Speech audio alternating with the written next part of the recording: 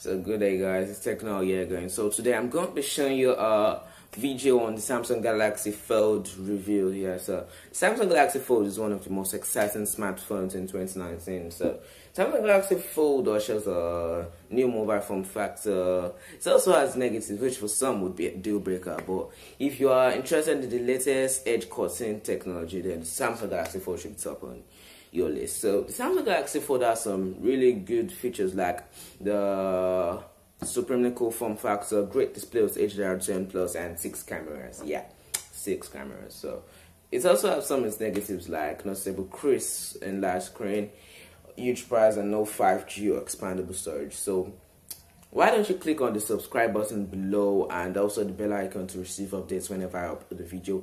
And you could also put down your comments in the comment section in case you want me to add, remove, or post something. So comments will be highly accepted.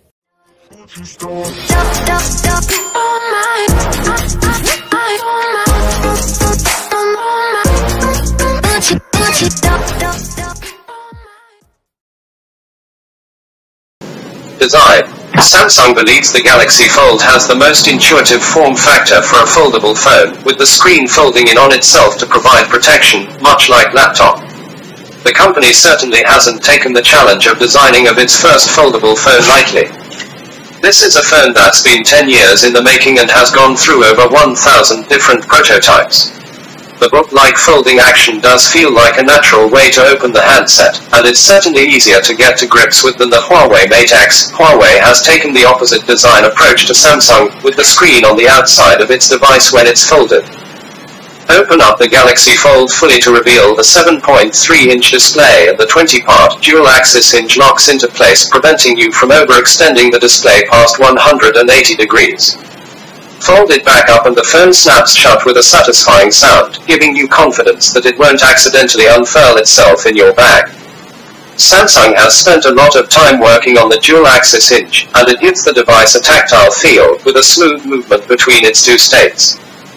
It's been designed to withstand more than 200,000 folds and unfolds, which works out at 100 opens and shuts a day for 5 years, so it should last. It certainly feels sturdy, and capable of surviving repeated folding and unfolding, and a nice touch is the way the hinge disappears into the body of each half of the phone when it's fully open. The fingerprint sensor is located on the right edge of the lower half of the device when it's closed, falling nicely under thumb or finger, and so it remains in that position when the phone is unfolded. The sensor also acts as a Bixby launch button when pressed, jumping you straight into Samsung's Smart Assistant. Above the digit reader there are power, lock and volume keys, also in easy-to-reach positions, while on the base of the Fold you will find a USB-C port on one half of the bottom frame and a speaker on the other half. There is, however, no headphone jack.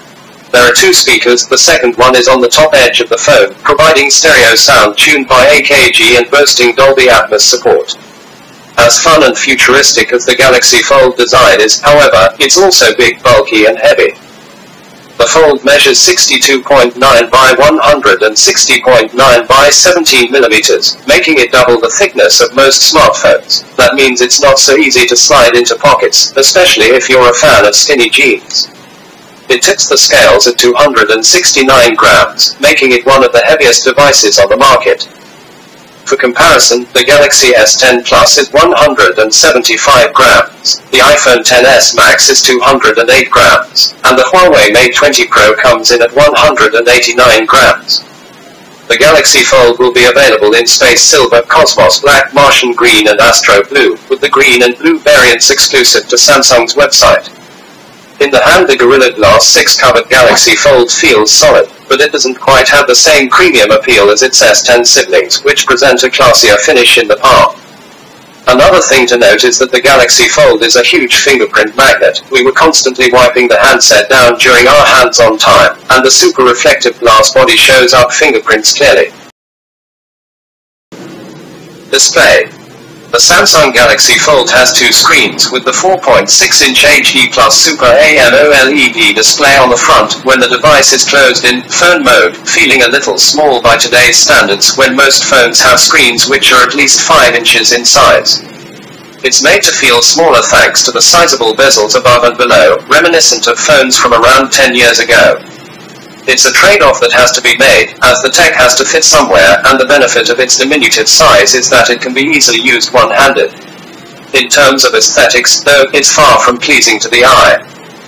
In a world where bezels are disappearing almost completely, the look here is a real blast from the past, and when you consider the asking price for the Samsung Galaxy Fold, some may argue that its appearance, at least in phone mode, doesn't quite match its premium price tag.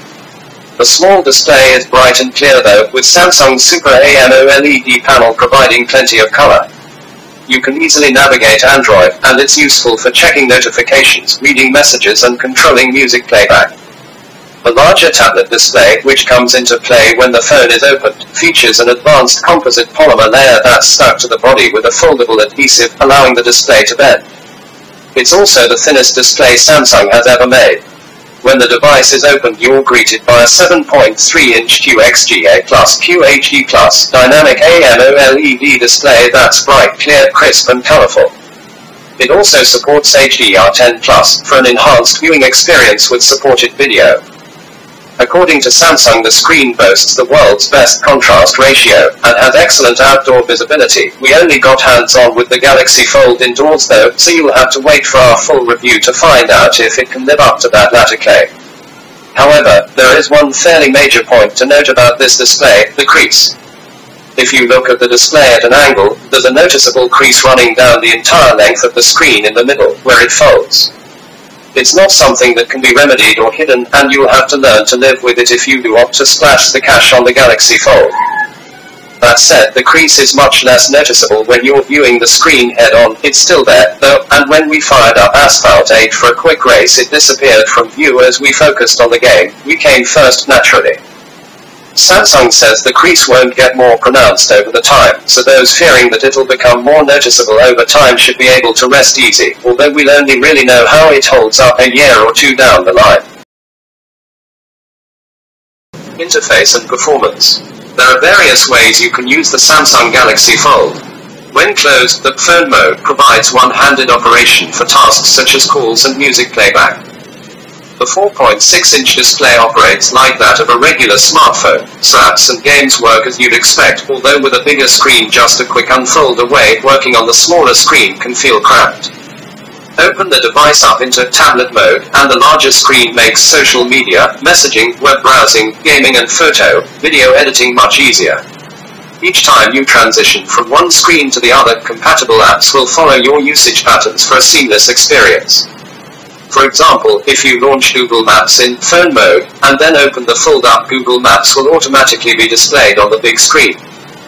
Every app that comes pre-installed on the Galaxy Fold, including Google's suite of apps, WhatsApp and Microsoft Office, supports continuity between displays, and it'll be up to other developers to make their applications compatible. Samsung says it's easy to add the necessary functionality, as it doesn't require developers to redesign existing apps. They just need to add extra features, but we'll have to wait and see how widely it's adopted. It's also unclear how many apps will support the 4:3 aspect ratio of the Galaxy Fold's tablet mode display, as it's much squarer than the screens currently found on smartphones. There may be a bit of a wait while core apps build in support for this aspect ratio. You can also use 2 or 3 different apps side by side on the large display in multi-active window mode. Open up an app on the big screen, then slide your finger in from the middle of the right side to open up a panel of compatible multi-active window apps. Tap one and it'll gobble up half of the display alongside the app that's already open. Perform the same action to bring up the app menu again, and tap a third choice, and this app will then take up a quarter of the display below the second app, which is also reduced in size to 25%. You can then swap the positions of the apps by dragging and dropping them, and you can adjust the width of the apps by dragging the central division line from side to side. Load up a game, Asphalt 8 in our case, on the big screen, and the Galaxy Fold will automatically rotate the app 90 degrees, forcing you to turn the device. There's a clever reason for this though, as it provides better orientation for the stereo speakers for an improved audio experience. The Samsung Galaxy Fold has been optimized with the Unity game engine, which means games which run on that platform will perform superbly here. There's more than enough power under the hood, with the Galaxy Fold packing a 7nm octa-core processor and 12GB of RAM. It means Android 9 coated in Samsung's One UI runs smoothly under finger, with apps opening swiftly. You also get 512GB of storage inside the Fold, providing plenty of space for apps, games, movies, music, photos and more, and for most that will be more than you'll ever use. For serious power users, though, it's worth noting that the Galaxy Fold doesn't offer any expandable storage, so you're stuck with that 512GB unless you opt to send your data to the cloud. Cameras and battery. The Samsung Galaxy Fold comes with 6 cameras, yes, 6. The main trio are found on the rear of the device with a 12MP main sensor f1.5 f2.40 is joined by a 12MP telephoto lens f2.40 is and a 16MP ultra-wide-angle lens f2.2. This is exactly the same setup as you'll find on the Samsung Galaxy S10 and Galaxy S10 Plus, so performance should be excellent. You get one 10MP f2.2 camera on the front of the Galaxy Fold, above the 4.6-inch display, for the odd gratuitous selfie or hastily arranged video conference, while opening up the device reveals 2 cameras in a notch which eats into the top right of the display. Within this notch, a 10MP camera with the same specs as the selfie camera is joined by an 8MP f1.9 depth sensing camera which provides the information for Samsung's background blur live focus mode. The benefits of having a large 4:3 aspect ratio display when it comes to photography are clear. First up, you get a sizable live preview, giving you a clear indication of what your photo will look like before you hit the shutter button. Second, the 4:3 aspect ratio matches the aspect ratio of the cameras, and thus your final images, which means that what you see on screen is exactly what will show up in your camera roll, with the whole screen used and no black bars filling in wasted space. Turning to the battery, and the Samsung Galaxy Fold breaks with tradition again as it packs 2 power packs, one in each half. The 2 batteries combine to provide a total capacity of 4,380 mAh, which Samsung told TechRadar should provide all-day power, although that will be heavily dependent on how you use the handset. If you spend most of your time using the 7.3-inch tablet display, we expect the battery will drain much faster, but you'll have to wait for our in-depth review to find out just how it fares.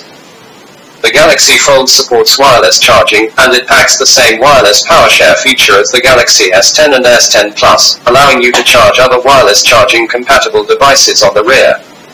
It even has a small magnet by the charging coil to keep devices, such as the Galaxy Buds, in place, which should hopefully avoid them slipping off easily. Hey guys, so there you go on the Samsung Galaxy Fold review. So if you have any comments, just put it below in the comment section, and don't forget to subscribe. Thank you. See you soon.